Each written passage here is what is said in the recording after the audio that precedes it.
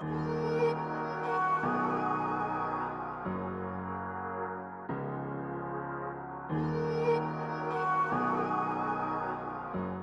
now for chapter 14, to the chief musician. Once again, I love that title. He's referring to God as the greatest musician. Imagine God singing a song, a psalm of David, where he begins, "The fool hath said in his heart, there is no God.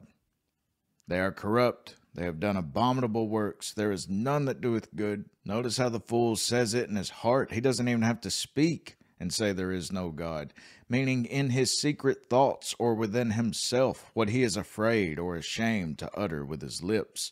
Just as the Treasury of David commentary notes, the atheist is the fool preeminently, the greatest of fools, and a fool universally. He would not deny God if he were not a fool by nature, and having denied God, it is no marvel that he becomes a fool in practice. Sin is always folly, and as it is the height of sin to attack the very existence of the Most High, so is it also the greatest imaginable folly. But as denying the existence of fire does not prevent its burning a man who is in it, so doubting the existence of God will not stop the judge of all the earth from destroying the rebel who breaks his laws. Nay, this atheism is a crime which much provokes heaven, and will bring down terrible vengeance on the fool who indulges it. The Hebrew word for fool in this psalm is nabal, a word which implies an aggressive perversity, epitomized in the Nabal of 1 Samuel 25:25.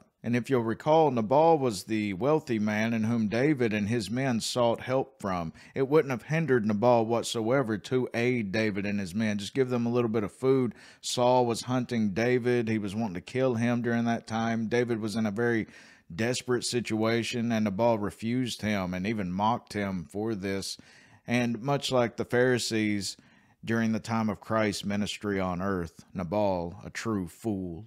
And if you're wondering why I'm harping so much on this very first verse, Stephen, get on with it. Well, there are a few other details that I'm going to get to in this chapter, but for the most part, this is just a focus on the foolishness of atheism, and I really like David Guzik's note on this.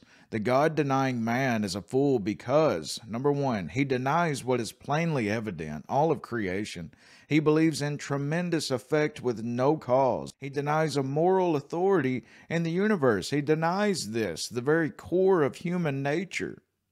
He believes only what can be proven by the scientific method, that of physics and chemistry. He pays no heed to that of love and justice and other profound qualities in which make us who we are, such as consciousness itself. The very fact that you are you is something that science, they have no idea about. But anyway, he takes a dramatic losing chance on his supposition that there is no God. This is why the Apostle Paul says that creation itself renders a man without excuse.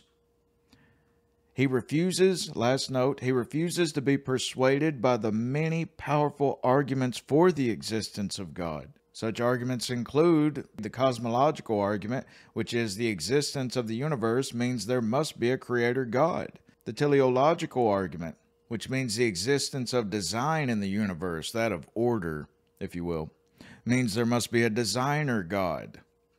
The anthropological argument, the unique nature and character of humanity, means there must be a relational God. And lastly, the moral argument, and there are many more than these.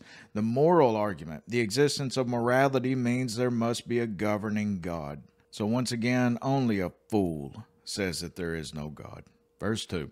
The Lord looked down from heaven upon the children of men to see if there were any that did understand and seek God. They are all gone aside. They are altogether become filthy. There is none that doeth good, no, not one. Have all the workers of iniquity no knowledge, who eat up my people as they eat bread, and call not upon the Lord? There were they in great fear, for God is in the generation of the righteous. So God, He is the primary witness to this fear that lies within these atheists. They were not calm in their belief that there was no God. They endeavored to be. They wished to satisfy themselves that there was no God and that they had nothing to dread, but they could not do this.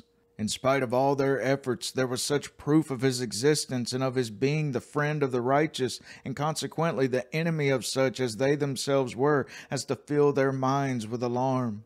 People cannot, by an effort of will, get rid of the evidence that there is a God. Even whenever I was an atheist, I'm speaking first-hand experience. I lived that life.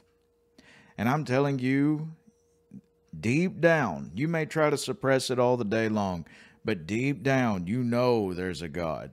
Deep down, it's always just like this little ache in the back of your brain just telling you, you know there's a God, you know there's a God, you know there's a God. You just don't want there to be a God. In the face of all their attempts to convince themselves of this, the demonstration of his existence will press upon them and will often fill their minds with terror. Verse 6, ye have shamed the counsel of the poor, because the Lord is his refuge.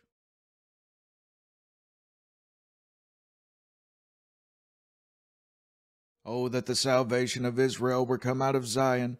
When the Lord bringeth back the captivity of his people, Jacob shall rejoice, and Israel shall be glad.